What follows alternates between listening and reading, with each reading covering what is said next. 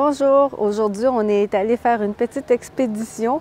On est toujours dans la ville de Sofia, mais dans un petit, c'est comme un village, une petite ville qui s'appelle Gorna Banya. Donc ça veut dire les bains. Ça c'était l'immeuble des bains, mais il est abandonné maintenant malheureusement. Et là-bas, on peut remplir des bouteilles d'eau. Donc il y a plein de gens, vous voyez les grosses cruches d'eau?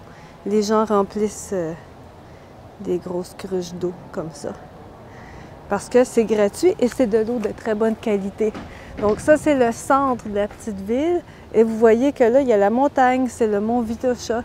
Et l'air est très pur ici aujourd'hui. On n'est pas loin de la montagne, donc l'air est plus pur.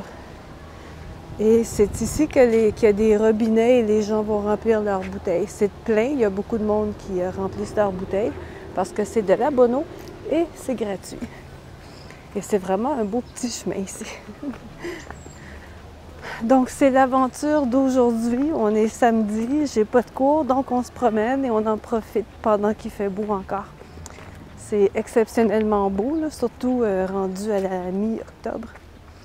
Donc, salut!